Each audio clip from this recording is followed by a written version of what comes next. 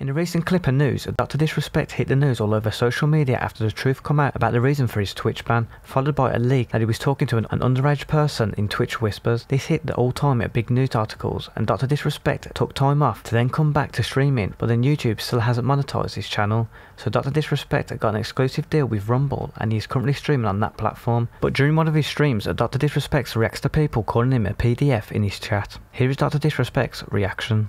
Skellakitten in the chat goes pedal pedal pedal pedal pedal pedal pedal pedal pedal pedal pedal pedal pedal pedal PDF pedal pedal PDF pedal PDF PDF pedal pedal pedal he the PDF.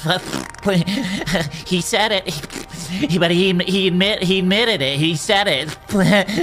He admitted it. Doing this because you have no way to actually defend yourself is insane.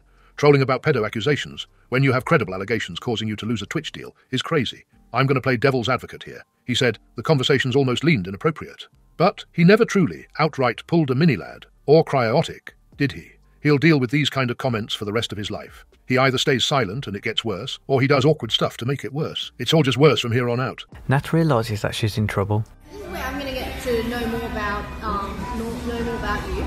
So your first job was a nanny? Yes. And then I worked in an immigration office.